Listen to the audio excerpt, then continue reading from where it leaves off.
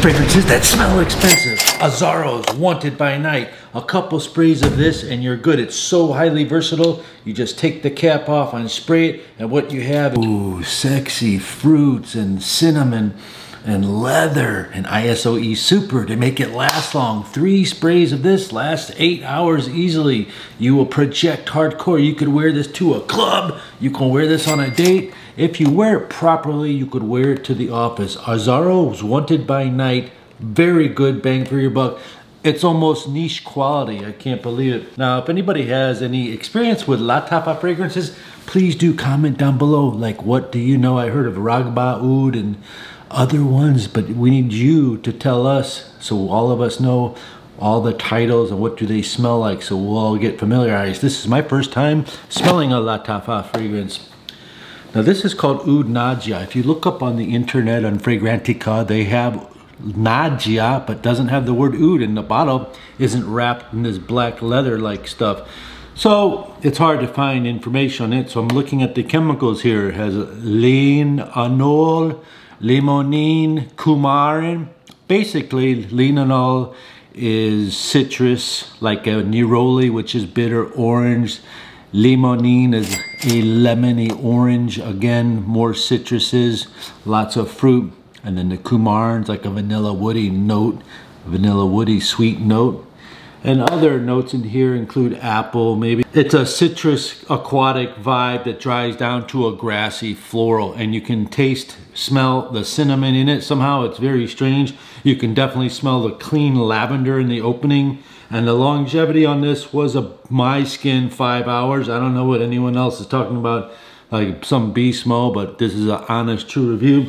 And if you were to smell Rasasi on one side and this on the other side, they're very close to each other.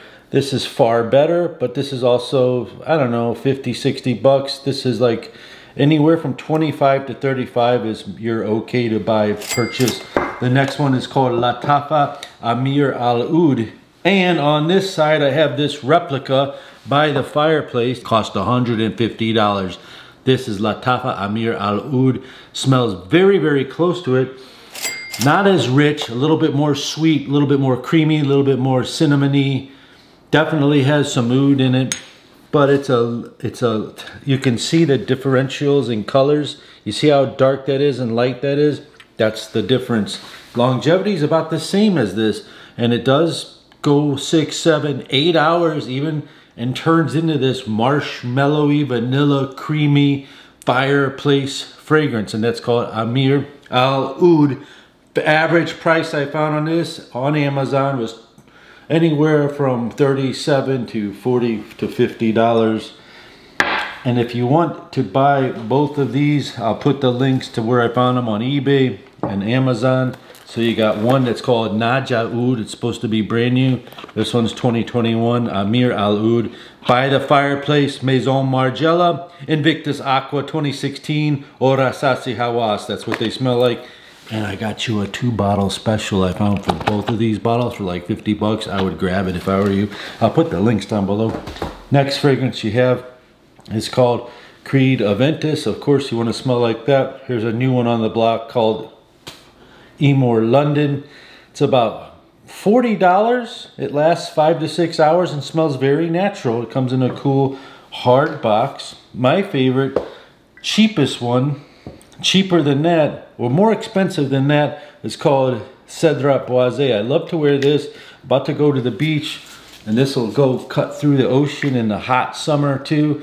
It's citruses, and it smells kind of like this, but a little bit smokier. Cedrat Boisé has a little bit more wood. That word Cedrat is some sort of citrus. The best dupe to Creed Aventus for the money is Club de Nuit Intense.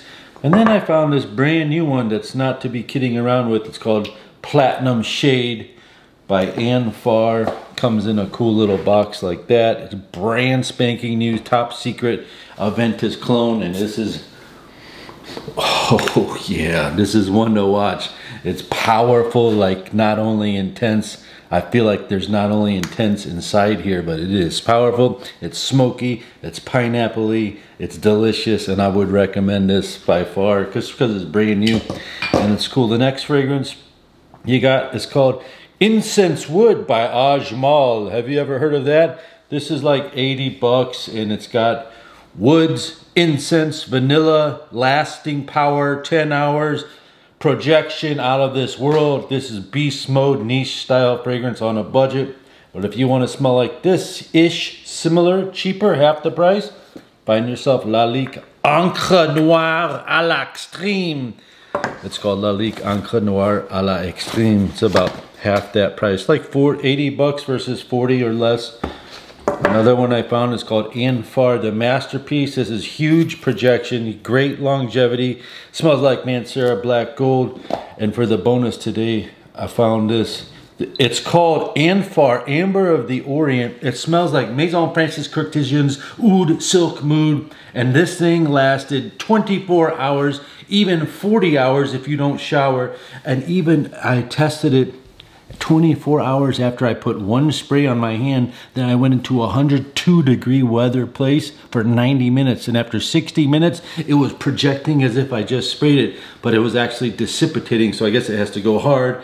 And then it went away. 24 hours and 60 minutes of it. In the final 60 minutes, we're in 102-degree weather. I definitely recommend this. Spicy Rose Oud fragrance, Amber de Orient. So strong, so nice, so elegant, so rich smelling. You have to like that sort of fragrance. If you're a level 1 beginner, you won't like it. If you know about fragrances and you're an enthusiast, you will like it. If you like videos like this, watch up this one next.